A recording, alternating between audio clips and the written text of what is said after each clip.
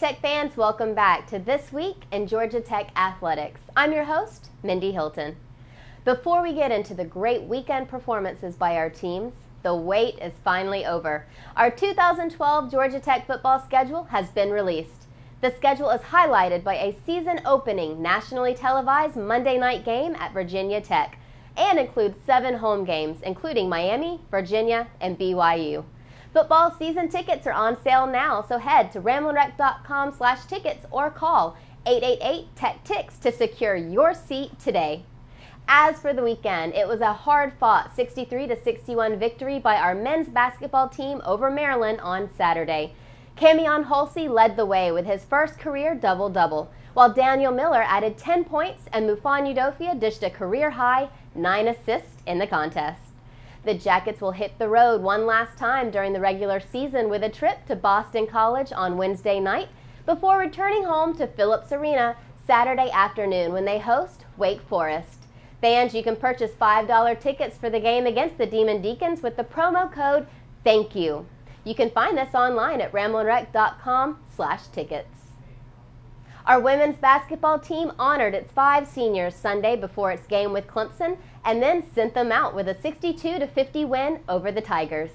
Freshman Sydney Wallace scored 16 points off the bench to lead Tech, while Sasha Goodlett and Ty Marshall each finished with 9 points. The Jackets will enter this week's ACC tournament in Greensboro, North Carolina as the 4 seed after recording a program-best 12 ACC wins on the year.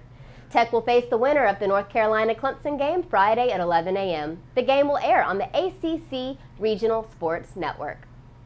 Our 10th-ranked baseball team took 2 of 3 from Ohio State over the weekend before some great crowds at Russ Chandler Stadium.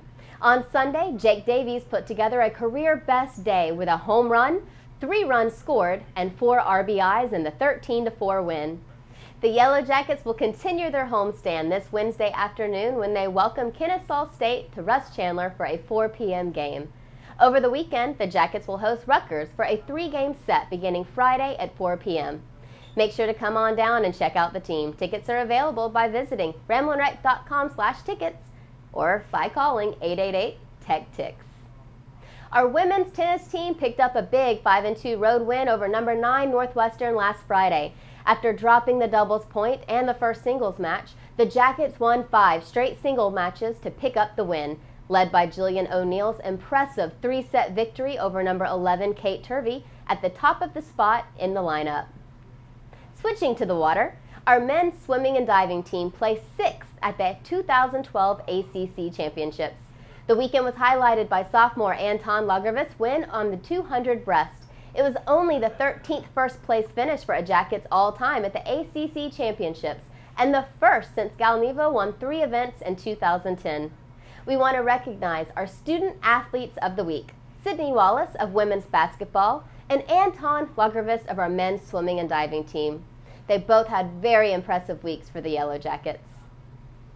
That's all for today's show. Join us again next week for another edition of This Week in Georgia Tech Athletics. And remember, make sure to visit ramblinwreck.com for the latest recaps and event and ticket information for all Georgia Tech sports.